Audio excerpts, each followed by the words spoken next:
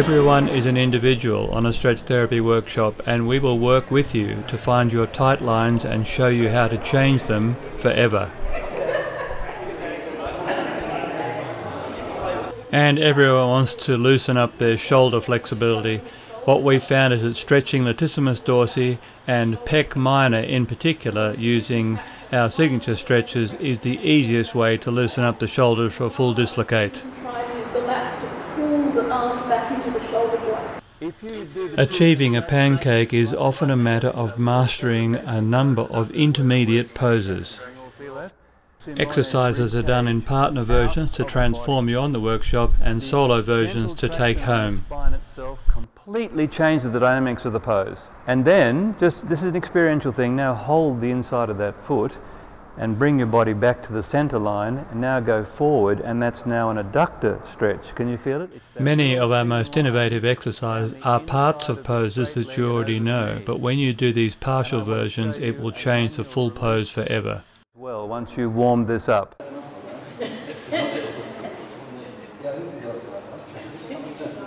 We will show you how to do these fascinating and effective fascial releases so that when you get back home you can share this information with your training buddies. There's nothing dangerous about these techniques and anyone can learn them.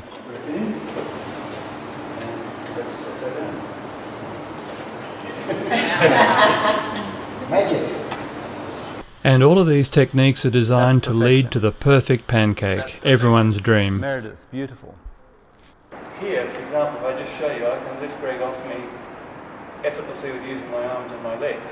But in this position, if you want to master the full back bend, you will need to loosen your hip flexors, and we'll make sure that no one leaves this workshop without having their hip flexors radically changed.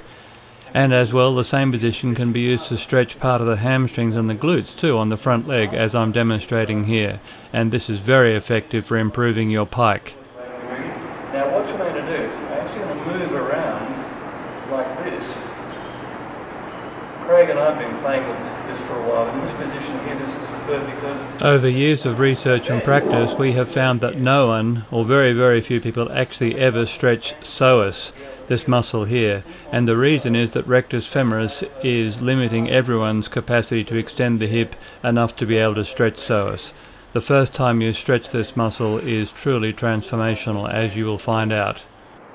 And last of all, I stay for a moment, I let the tummy relax to the floor like this. And loosening psoas will change your pelvic and spinal alignment and completely free up your capacity to bend the spine backwards. That is a massive stretch.